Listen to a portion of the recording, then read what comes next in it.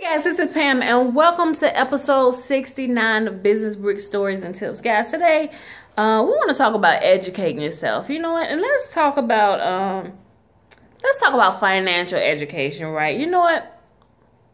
In school, they teach you some basic things in math, and a lot of the stuff, unless you're going to be like a scientist or somebody in a nuclear field, some of that stuff, or maybe pharmaceuticals and stuff where you need to know formulas and calculate medicine and creating stuff, maybe manufacture. Some of that stuff, majority of us don't use. Now, what the financial education that all the world needs is a financial education.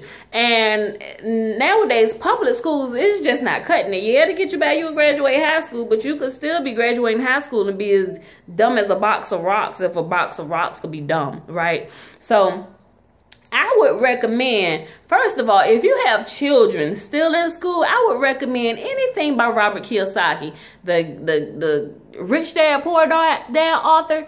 Get his game, Cash Flow Junior, and get the regular Cash Flow game. I mean, they're pretty pricey. You know, it's like a $200 board game, you know, but it's very well worth it. And it'll teach them financial education, something they can use in day-to-day life, you know, for the rest of their life. And they even have like, he even have like a comic book where the kids can get it and read it, and it's fun, but they're learning financial education. And this is what we need as business owners.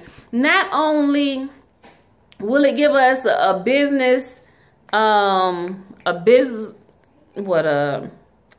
education on how to like run businesses financially and investing and stuff like that, but you'll also learn how to do personal finances and really learn how to invest on a personal side.